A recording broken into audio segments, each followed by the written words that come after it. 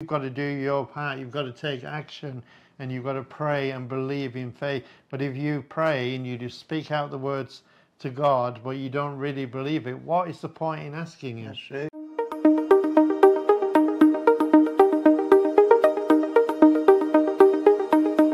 Shall we pray then? Are you ready to pray? Okay. Okay. Thank you, Lord, for your goodness and your grace, Lord. And thank you for bringing us together again to your word and your truth that we can learn from you, Lord, because your word is by your Spirit, Lord. And all the authors of your word were driven and motivated by your Holy Spirit and inspired by it to write what they wrote so that we can be edified, that we can be encouraged and taught and know about you, Lord God, and know the truth about you, Lord, and know everything that you want us to know and that we need to know for our salvation and for our everyday lives. And we thank you, Lord God, for your word today, Lord, and as we look and to share it with people, Lord, online and all over the world, that they may know your truth, Lord, and that they may be blessed and encouraged and come closer to you, Lord God. Yes. Thank you, Father God. Praise your holy name, Lord. Amen. Father, I just thank you for each and every person tuned in to watch this video, Father. Just give them that special anointing touch, Father God. Let your love just penetrate their hearts, Father. Amen. And penetrate their lives, Father God. Father, open their eyes, remove the scales from their eyes and the stops from their ears, Father, and let them wake up to your truth, Father God. Let them wake up with eyes full of hope and let them see clearly, Father, what you are all about, Father. Who you're all about, Father. And Father, let them know that you have a plan and a purpose for their lives. That you have a specific plan for their lives, Father God, and they've got purpose. And let them know that they've got hope for a future, Father God. A future full of your plans and purpose, Father God. And let them know that, you know, it's never too late. It's never too late, Father. Amen. Father, we love you and we praise you. And help us to rightly divide your word today. In Jesus' mighty name. Amen. Amen. Amen. So, you know, there's a lot going on in the world. Many things are going on in the world, and we all have needs in certain areas, right? And so what do you normally do when you have a need, Eric? Now, this is Eric, by the way, and my name's Gareth. When I have a need, I take it to God, and if I have a concern, I give it to God. I ask God and pray that He'll give me the peace over it, if it's a problem, to give me peace and assurance in His word, and just to trust Him, really, and to not get worried or concerned, because when we worry, we're not adding anything to our lives, we're not adding anything to our progress.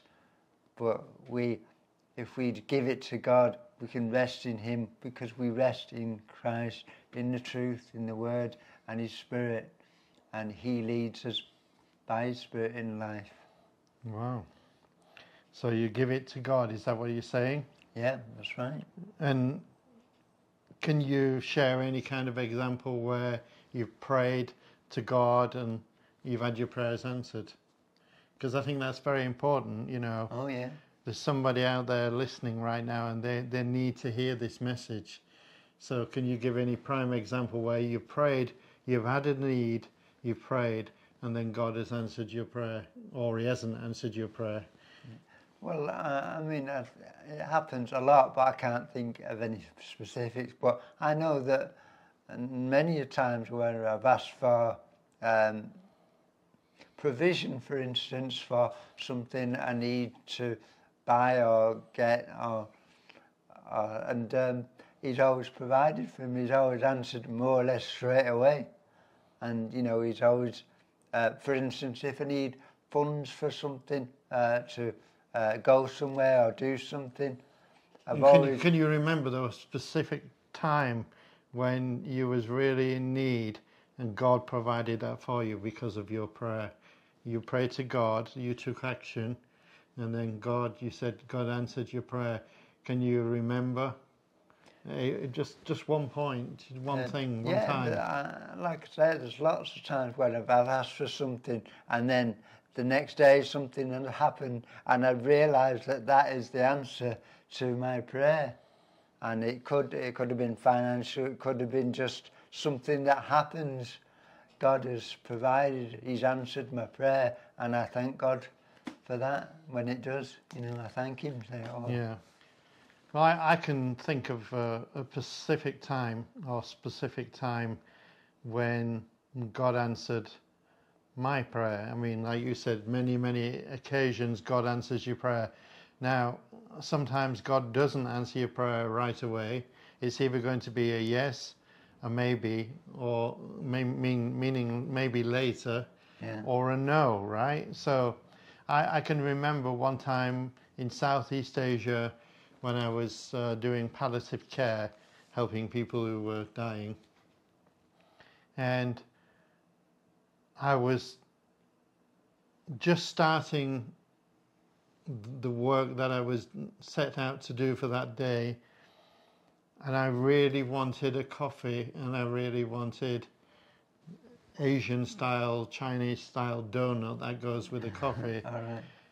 And I couldn't find a shop open on the way there. And when I got there, I decided I would nip out for 5 minutes to get this coffee and to get these donuts. Yeah. But as soon as I stepped to the door, the heavens opened and a tropical rainstorm happened, and it was just pouring down because it was the rainy season as well. Yeah. So I kind of complained to myself, you know, I didn't actually pray, but I was in need in my heart. I was praying from my heart. I wasn't praying verbally, that's what I mean. Yeah. So I was thinking about, oh, I really could do with that coffee. No, I'm not going to get a coffee. I'm not going to get that donut. I've not had breakfast and I've got all this work to do, you know, serving these needy people, these dying people. And then about 20 minutes later, the cleaning lady came in. She said, oh, I was on my way and I just got this thought that you really want a coffee and donuts, so here it is. Well, yeah. And so God provided, and that's a simple thing, but God answers your prayers in many ways. And you know, he blessed me. He blessed me through the cleaning lady, and I never thought in a million years a simple thing like coffee and a donut that God would actually care enough to answer a small prayer like that. But he did. He does, yeah. And I was just blown away, and then I praised God, and I was so thankful. Because that reminds me of like years ago, and I was in a flat above a shop, and I can't remember what I was praying for, and I must have been hungry or something, and then I just finished my prayer, and in walks my landlord with a McDonald's or something for me to eat there and then. You know, so. See, so that just instantaneous. That's what I meant by a specific thing that you can recall back to your memories, so that we can share with our viewers. Yeah. Because sometimes God does even the smallest of things that is really insignificant to a lot of people, like a McDonald's. So it's just a McDonald's, you could say, or coffee and a donut. It's just coffee and a donut. Yeah. It's not supernatural. It's not miraculous. But you know, God is a miraculous God, and He's a supernatural God, and He cares about the smallest of details, doesn't He? People will call it coincidence. Yeah. But there's no such thing as coincidence in God, because He provides for you. He hears what we say. Our prayers to Him, and even if we're praying in our hearts, whatever's in because He reads the heart, you see. So whatever you're thinking about and praying about, even if it's subconscious prayer, then God hears it and God answers your prayer. And so, you know, people say, oh, a coffee, a donut, a McDonald's is insignificant. It's not miraculous enough. We want big signs and wonders. We want the heavens to open and bolts of lightning to come out of the sky and a bright light and all these kind of things. Some drama and stuff like that. They want all of that, but God answers the smallest, in the smallest of ways as well as the big ways. Because he knows our basic needs. He knows our normal, everyday things, not just big things. That's right. You know, supernatural events. We don't need to deal in that because he knows the person intimately, knows us intimately, knows everything that we need at the time. Anyway, we've got a scripture for you. And we're going to be reading today. We have prayed about this, by the way, just to let you know that. We're going to be reading today from the book of James. And we're going to be reading from verses 2 to verse 8. And Eric, if you read from verse 2 to verse 4, and I'll read from verse 5 to verse 8. Yeah. And read it nice and slowly and pronounce your words properly. Yeah, if you can. Well, yeah, I'm reading from James in the New King James Version, and it's verses 2 to 4 first. In chapter 1, verse 2 to 4. My brethren, count it all joy when you fall into various trials, knowing that the testing of your faith produces patience. But let patience have its perfect work, that you may be perfect and complete, lacking nothing. And I'm going to be reading now verses 5 through 8. And verse 5 says, if any of you lack wisdom, let him ask of God, who gives to all liberally and without reproach, and it will be given to him. But let him ask in faith, with no doubting. That's a good context there, isn't it? For he who doubts is like a wave of the sea, driven and tossed by the wind. For let not the man suppose that he will receive anything from the Lord. He is a double-minded man, unstable in all his ways. So what do you think about, let's go, we're going to go verse by verse now and see what God highlights and, what God reveals to us. God is a God of revelation, so we're going to find out now what God is saying. Yep, I mean, first, verse 2, my brethren, count it all joy when you fall into various trials. All right, let's just discuss that, right? Yeah.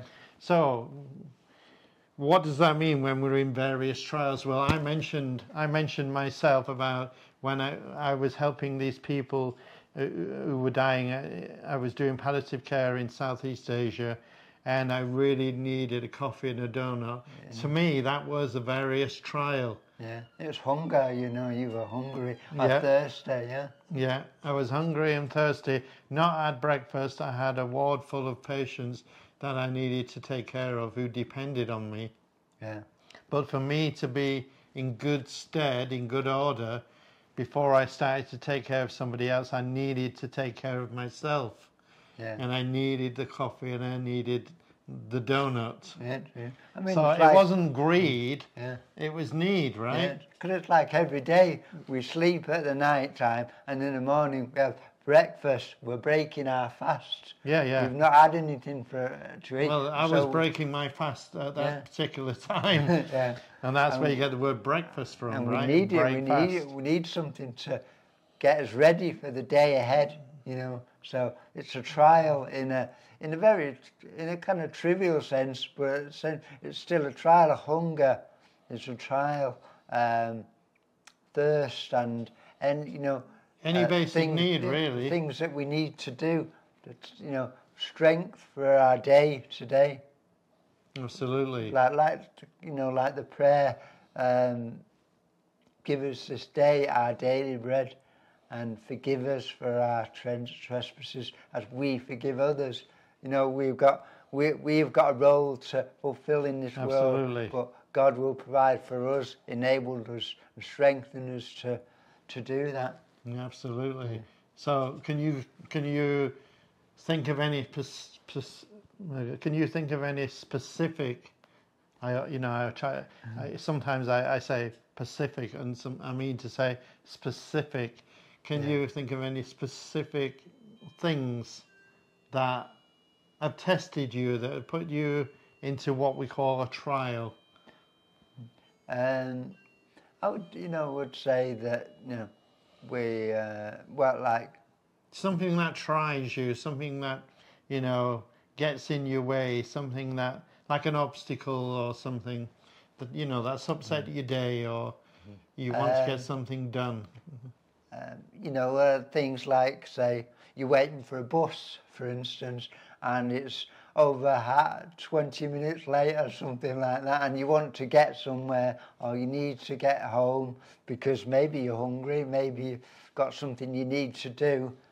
For instance, I might have to make tea for myself and my brother, and so I need to get home to get in time to get it cooked, get it prepared, for us, because it's not just for me. So if your it's for my brother as well. If your bus is late, that means everything's going to be late, right? Yeah. So if I'm late, and then if the bus is late, I'll be late home. Then I've got to rush home, and then I've got to get my ingredients ready to cook my meal, and my brother will be hungry as well, so he needs his food as well, so I've got to get that ready for him. But it says here, my brethren, count it all joy when you fall into various trials, right? Yeah. So when you're frustrated, when you're tested, when your bus is late, when you've got to get home to prepare your food for yourself and for your brother, do you have a joyful countenance upon you all the time? No, you don't. But you try also not to worry, and you sort of, give it to God, and don't not get frustrated by it, but be patient with it, and to know it's a trial, know it's something that you got to get through, and God will make a way. Well, verse 3 says, knowing that the testing of your faith produces patience. Yeah. So do you think when situations like that happen, that it really makes you, when you give it to God, it really makes you more patient? Yeah, it does. It's a testing of your patience. Instead of getting agitated about it, you think, well, there's a reason it's late. There's a reason the bus is late. For whatever reason, there's a reason why I'm going to be late home. It's all in God's timing, and He knows the end from the beginning, and He knows why the things are happening that they are in the way that they are. But they are a trial for us. We have to be patient. We have to learn to wait on God and trust in Him in whatever circumstance. And sometimes, memories just come back. Sometimes God puts these trials and these tests in your path because He wants to make sure that you are safe. Yeah. And so talking about a bus, myself and Helen, we was going to go somewhere travelling by bus. Yeah. And the bus, when we got to the bus stop, the bus, we just missed the bus. Oh, and right. The bus carried on, and we was a bit grumpy about it. And anyway, our bus finally came like 10 minutes later, and we were on the bus. And as we're passing a few stops down, we realised the bus that we was going to get on had a crash. Oh, wow. So God, even though we was grumpy, God knew what was best for us, and He wanted to teach us patience, and He was also trying to protect us at the same time. Yeah. So we praise God, and we realize sometimes we don't see, but God is an all-knowing, all-seeing God. He knows everything that will happen. He knows what's good for us and what's not good for us. And in that case, it wasn't. Yeah. So we could have been seriously hurt. I mean, I remember years ago, and I wanted to take a trip to London, and I was going to go to London, and for some reason I couldn't go that time or whatever. And it was a good job because it was when that bombing happened in July 2007, I believe it was, when there was a big bombing in London. A bus blew up and lots of things happened, and it was a good thing I didn't go then, or I was prevented from going, because God knew better for me, you know. Yeah. So God prevented you from going on that trip to London because He didn't want you to be in danger, right? True, yeah. And so when these things happen, like that incident there, then Eric was prevented from going to London, which, you know, all praise and glory to God. Yeah. He was out to look after you, even though you couldn't see what was going on down there in London. That's right. So what's the verse 4 say? Verse 4 says, "But let patience have its perfect work, that you may be perfect and complete, lacking nothing." And that, you know, that's, you know, if we are patient, it falls into our hands, in our good hands, so that the trial, we've overcome the trial, and we've completed the task set for us. We've completed the test of patience. Yeah. We've overcome it because... Well, I have a saying, Eric. I have a saying that nothing good is rushed. So, you know, when you take your time over certain things, which you want a good result in, then if you rush, you're not going to use godly wisdom. Yeah. And if you rush, you're not going to have an eye for the detail. And if you rush, then you're going to make mistakes, and you're going to make a mess of the good thing that should all work out perfectly. But nothing good is rush means to have patience and look at every detail and go step by step. Yeah, that's right. You know, connect all the dots in God's perfect timing, not in ours. Yeah. We tend to rush at everything. We want it all now, but it doesn't always happen that way. That's right, and we can't in our service to God, we can't say, "Oh, that'll do," or, you know, "Oh, I'll rush this, get it done over with." No, God wants us to be good servants and good stewards of whatever we do, and He wants us to do it right and to the best of our ability. He doesn't want us to rush things off. He wants to do it at our best and do it correctly. Well, I mean, like this says, it says, "But let patience have its perfect work, that you, where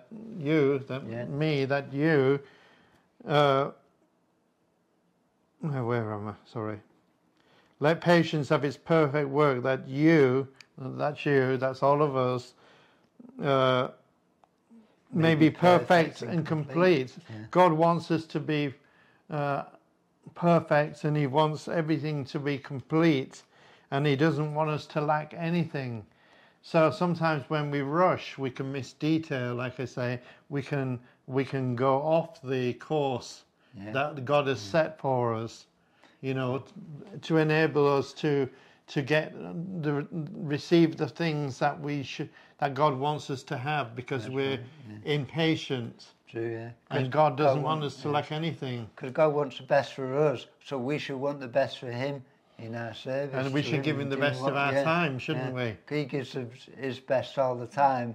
We should give our best to Him in whatever we do to our fellow man and everything else. So there are other biblical examples of this, like the patience of Job. The patience of Job. Yeah. And God took away everything for him, his family, all his livestock, all his family, everything. All of his wealth. Yeah, all his health as well. Took away his health. He was scraping and He was testing him, wasn't He? He was testing him. He lost everything, but he still held to his integrity with God. Yeah, and then God restored him after all that time. What about the Israelites after God brought them out of 430 years of captivity and slavery with the Egyptians? What happened? Where were they meant to go to? Well, they were meant to go into the land of Canaan, but which was the promised land, right? Sorry? It was the promised land. The promised land, yeah. And what happened? And well, it was only a few days' journey. Yeah, I think it was a 12 or 13 days journey. Yeah, 12, 13 days. Somewhere but around that. It took them 40 years because of their disobedience and their grumbling and their complaining against God. Even though he'd rescued them out of slavery, they were still ungrateful and impatient and all sorts of things. And they were just moaning and complaining. So they even said that they want to go back to Egypt. Back to their captivity, right? Yeah, back to their slavery. Slaves, you know. They'd rather have that than be led into a good land, and all they saw was the negatives. Yeah, so they were going around in circles, basically, in a desert situation, in a wilderness situation, and God was letting them do that because they weren't being obedient to God. They were complaining to God. They wanted it all now, this instant gratification, which all of us at some point in our life want. But he let them, because they didn't have patience, he let them go wander around in the wilderness instead of 13 days from start of journey to going into the promised land and receiving all that God wanted for them. He let them go. He let them go around in circles, right? 40 years. But God is still a loving God, and what did he do during that 40 years? He fed them. He fed them with quail and bread from heaven. He provided water. Yeah, their shoes never wore out. Their clothes never wore out. He looked after them in every way. Yeah, but he was letting them learn a lesson, wasn't it? A 40-year lesson. Yeah, true. And so. And it's a lesson they didn't need to. If they'd have been impatient, and in faith of God, they would have got there a lot sooner. Yeah. So what's the next verse say? Verse 5. And verse 5 says, "If any of you lacks wisdom, let him ask of God, who gives to all liberally and without reproach, and it will be given to him." So you think? Do you think, Eric? That the Israelites in that situation lacked wisdom? Yeah, they did. They lacked wisdom, they lacked faith, they lacked the ability to seemingly obey the simplest of instructions. They wanted everything now, and they wanted everything laid on a plate for them, and they weren't willing to be patient for it. They didn't ask God. They just grumbled at Moses and got onto him and said, "Oh, you're leading us out to kill us, or God's leading us out to kill us," because, they were just impatient. They just wanted everything now, even though they'd been so miraculously brought out of Egypt. God was still taking care of them. God were providing for them. But do you think they lacked wisdom? Yeah, they lacked wisdom, and they didn't pray. They just got onto Moses and Aaron, asked him to do all the work for them, and asked him to do the prayers for them, because they were in disobedience. They were in. They'd probably feel sorry for themselves. Could have been in slavery for 400 years. And they were weary from the journey because they'd been slaves all that time, and they had to walk. So it says here in verse 5, "If any of you lack wisdom, let him ask God, who gives to all liberally and without reproach, and it will be given to him." So they could have asked God to give them more wisdom, to help them understand and give them more patience, really, to become more patient, so that he could explain to them why they weren't getting to the promised land like they was meant to be getting to the promised land. And God said he will give it without reproach. He will give it without judgment. He won't look down on you when you lack wisdom. When you ask God for wisdom, he won't go, "Ha ha ha, that one is stupid, I'm not going to give him the wisdom." He'll say, "I love that person. That person is my child, my creation. I love them, and I'll give it to them generously without, or liberally, that means excessively, without looking down upon them. And people don't tend to ask for wisdom because they feel like God will judge them, or God will look down on them, or God will think they're not educated enough to, and they don't want it. It's pride, isn't it? It's the issue of that is pride. And they weren't looking to God individually. They were looking to Moses as the man of God to intercede for them. They didn't have their own personal relationship with God. Right. They were just in a religious mode. So they depended on Moses to do all their requests for them. And they wearied him with their grumbling against him. And God was angry with their attitude to Moses and to himself. Yeah, and they became very they lacked the disobedient. wisdom to ask and call upon God for themselves. So do you think, if they don't ask for wisdom, do you think God is still loving and would still take care of them? He still loves them, and he did take care of them. And he'll still take care of you. Yeah, but they didn't ask specifically for themselves. So, and even when God gave them quail and meat from heaven and bread from heaven, they didn't obey his instructions to say, well, pick up meat for the morning, and at the weekend, Saturday and Sunday, collect enough for 2 days. And they go out on a Sunday the Saturday when they shouldn't have done, and they look expecting to find meat, and they couldn't find any. But they were being disobedient because God had told them, instructed them not to go out on that day, because that was a day of rest. Yeah, it was the Sabbath, right? The Sabbath, the day of rest, and so they lacked wisdom to listen, to hear what were clear instructions to them. Absolutely. So think about that before you go rushing into something. Think about it. And if you lack wisdom yourself, don't be too prideful to ask God. No. Don't be too prideful to ask God to give you more wisdom in any situation that you're going through, because that when you ask for wisdom to God, that shows real strength and it shows humility. And God wants that deep personal relationship with you, and he wants you to ask, and he knows everything you need before you ask. He knows you need more wisdom. Yeah. And when you ask him, he's very pleased, and he's more than generous enough to give it without looking down upon you or without complaining.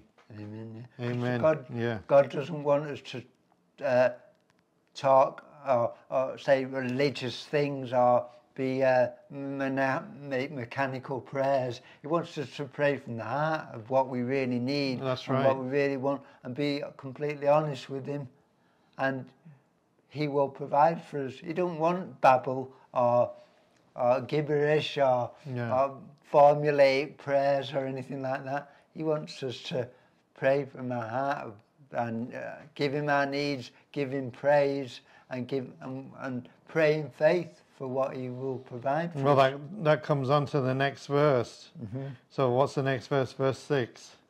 Verse 6, but let him ask in faith with no doubting, for he who doubts is like a wave of the sea, driven and tossed by the wind. So share with our friends here. So without, you've got to ask in faith. If you're doubting, you're not really asking in faith, are you? You're just making, it's just wind, isn't it? It's just saying, it's just noise, isn't it? It's just noise, yeah. What is your impression of asking in faith? In asking in faith and believe, because when we approach God, we must believe that he will do the things we ask of him. That is trust in his ability and his desire to help us and desire to give us what we need and to bless us if we are obedient to him and asking in faith. And if we're doubting and why should God give us anything if we don't believe He's going to do it? You know. Yeah. Exactly. Yeah. I mean, if I ask Gareth for a fiver, I said, well, he's not going to give it to me. If I ask him, there's no point in me asking him because he's not going to give it to me. And how do you know that? You know, so you know, I might do.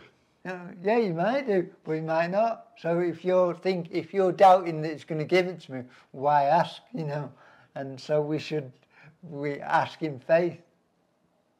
You know, if he can't, he can't. But maybe another time he will be able to give me that fiver. Mm-hmm.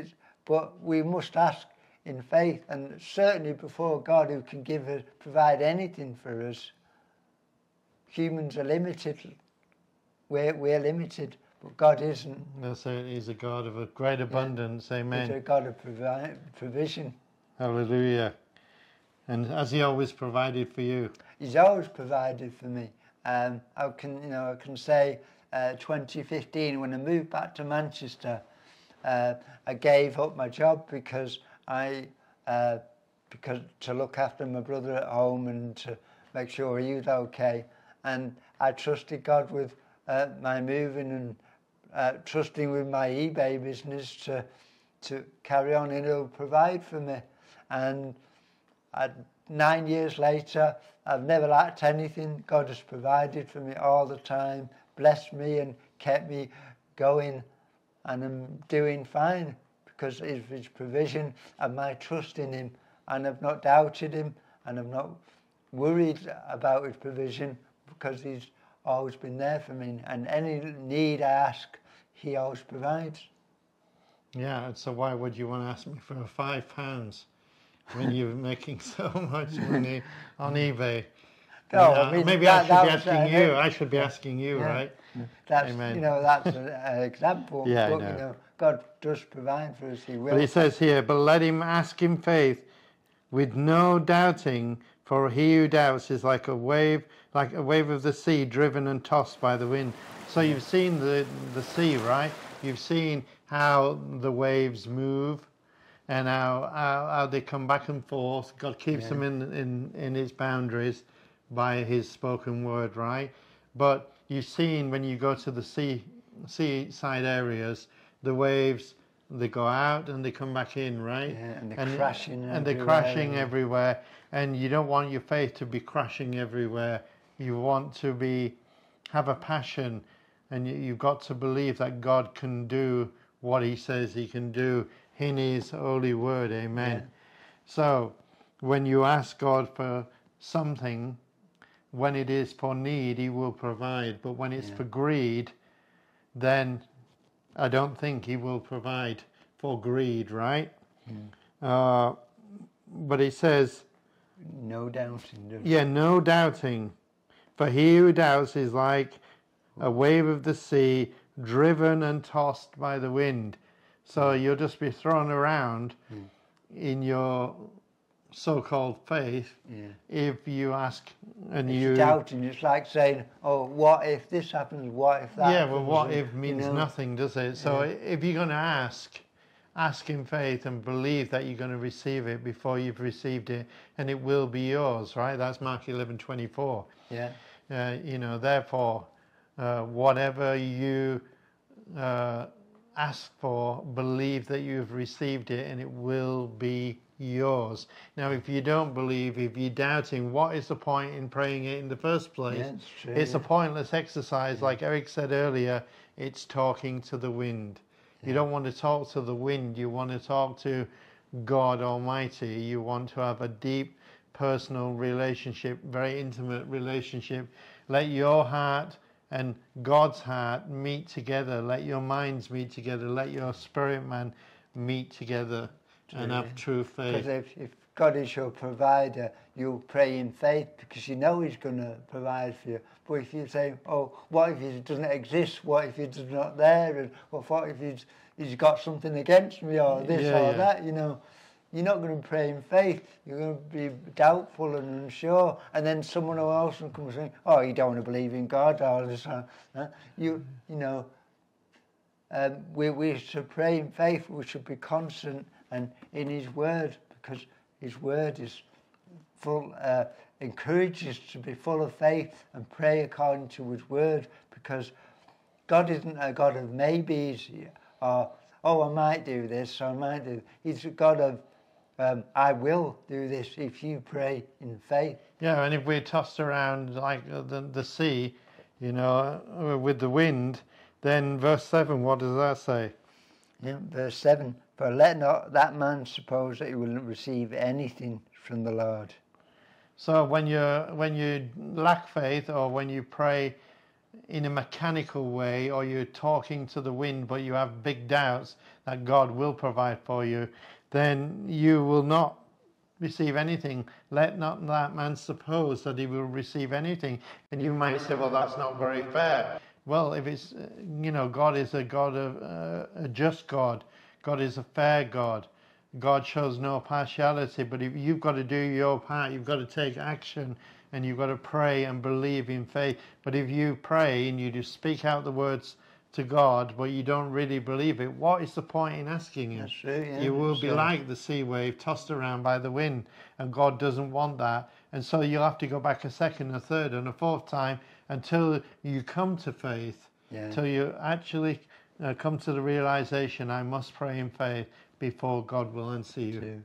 Yeah, because when we pray, we don't pray what we think God wants to hear, like a recited prayer or a religious prayer or a formulaic prayer of, you know, things you'd like to hear, or things that you've heard that, you know, you've heard that is a good prayer. No, He wants to hear from your heart what's on your mind, but also He wants to know that you believe Him. That's and right. that you trust Him with anything that you pray for. Well, what does verse 8 say? And verse 8 says, he is double-minded man, unstable in all his ways. So if he's not got faith and he's praying without believing, then he's a double-minded man and he's very unstable. Why would God put confidence in somebody like that who's forever changing his mind? Yeah. Why would you trust you with anything, or give you a task, or give you an occupation? If he thinks you're not going to be disobedient all the time, he thinks you're going to be doubting all the time and worrying and concerned all the time. Well, he wants us to have an attitude that's based on His Word and trusting in Him. This Bible, this Holy Word, is the truth. It is God's Word. Every word is the truth. And so every word we must believe, right?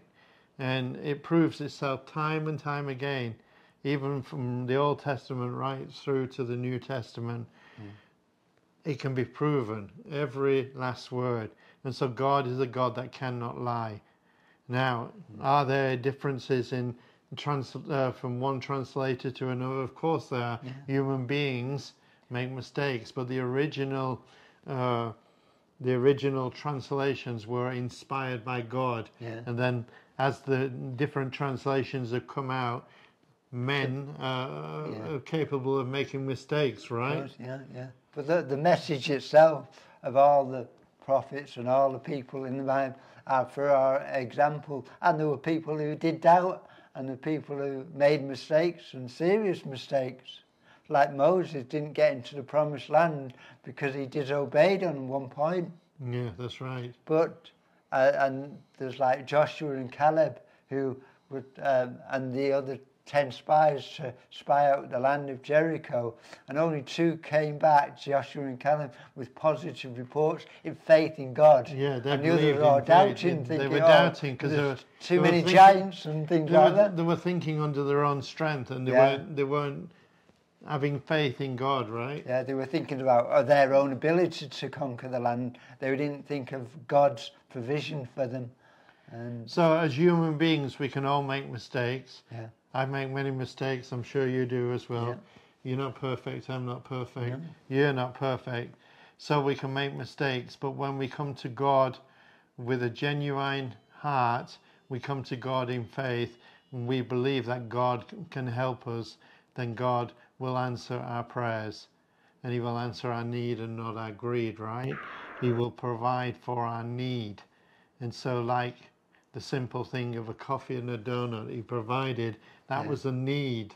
It wasn't a greed. It wasn't, I want to go to, you know, one of these big donut places and stuff my face with 100 donuts. And it was a genuine need. And God provides for our needs each and every day, as he did for the Israelites who we brought out of captivity and slavery for 430 years. He provided for them, as he did for Adam and Eve when they sinned against God.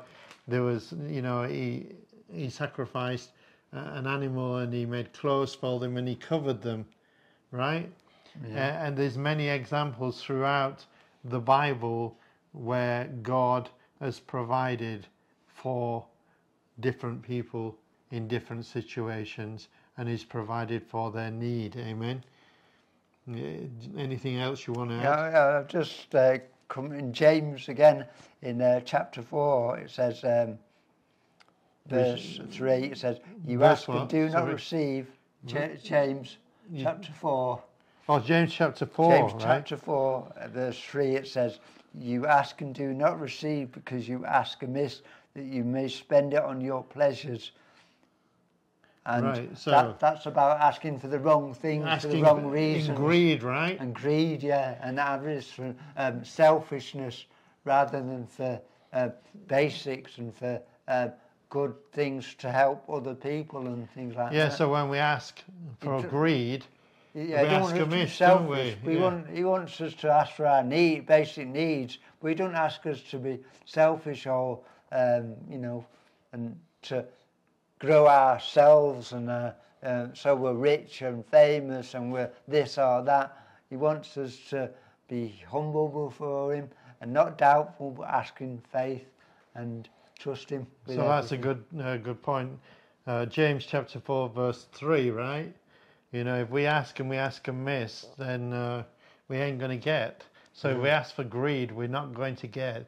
God knows all of our needs, not our greeds. He knows all of our needs before we ask.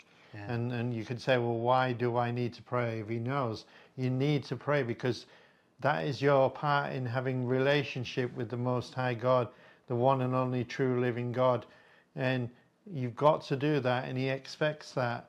And it's like, you know, your friends or your family, if you never speak to them, then you're not in relationship with them. You don't know what's going on in their lives, right? And so he wants the same, but he wants a very deep, intimate, personal relationship with you, and he wants you to communicate with him, have communion. That's what it means, to communicate with God from your heart, from your mind, from your spirit man, and connect with his spirit man, with his heart, with his mind, and tell him your everyday situations, your problems, your difficulties, your testings, your trials, whatever it is you're going through. He wants to hear it, even though he knows it already. He wants to hear from your heart. So that is a very valuable lesson from today. And we're going to pray in a moment and close, but I just want to say, do meditate upon this word on James chapter 1 verses 2 through 8, and also that verse that Eric mentioned, James chapter 4 verse 3. Meditate upon the word that we've shared with you today, that we brought through the grace of God and through the love of God. It's a very powerful message, and God wanted someone out there. He wanted you to hear that message. Amen. And he wanted you to get your heart right with him, so that you can get on track and you can receive all the promises and you can live out the plans and purposes for your life that God has got for you. Amen. So,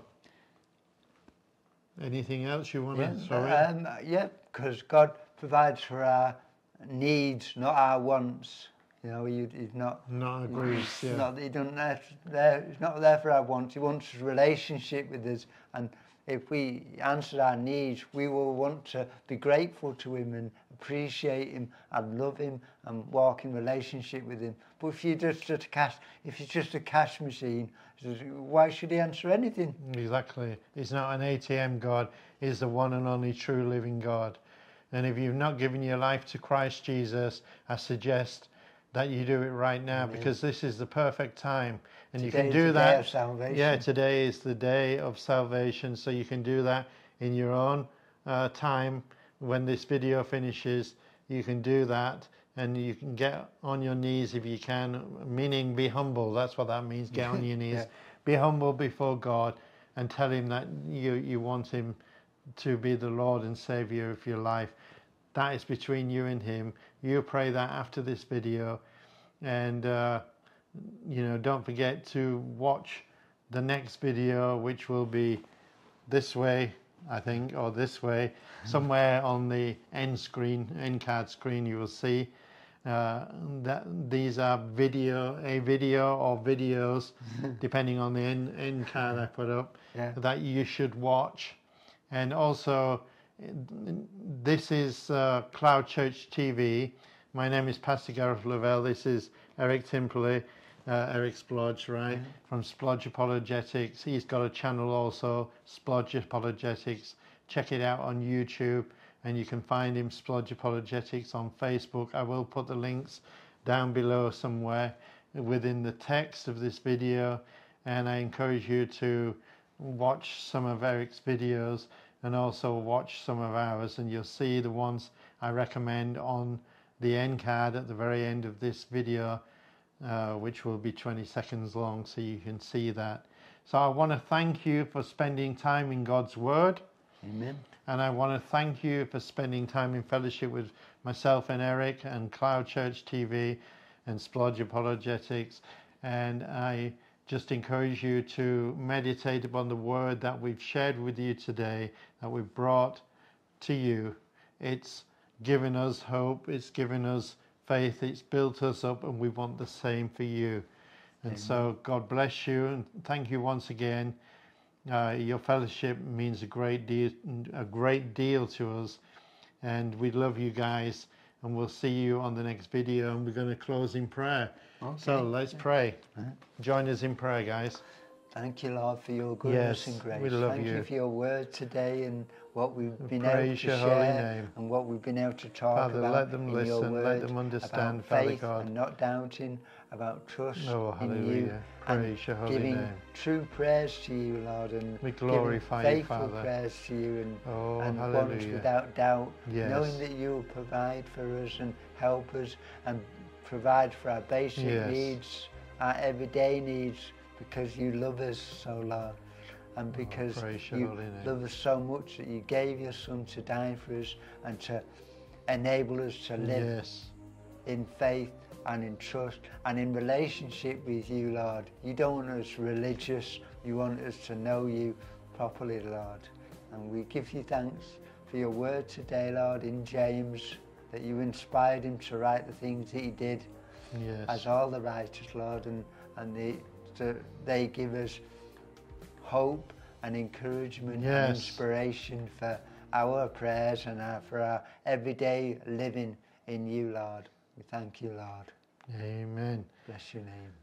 And our channel, CloudChurch TV, is not only about Bible studies, which is very good for your life, but we also share aspects of our real life. We go out on day trips, day excursions, whatever you want to call them, and we share different aspects of our real life so you can get to know us a little bit better. And so I hope you've enjoyed those videos also, and I hope that you are blessed with these videos and you'll keep watching. And if you haven't already subscribed, please do subscribe to this channel, and also watch Eric's channel, Splodge Apologetics, and subscribe to his channel also, and because it will help the word of God go out to the nations. Amen. So without further ado, you want to say goodbye? Well, goodbye everyone. Thanks for watching us, and we'll see you soon. Yeah, we'll see you very soon. Bye for now. Have a great day. We love you. Bye.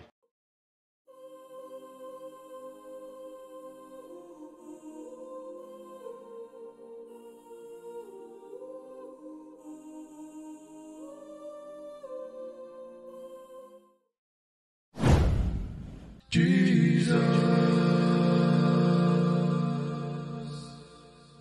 If you haven't already subscribed, please do subscribe to this channel. It will help us immensely to get the word of God out to the nations.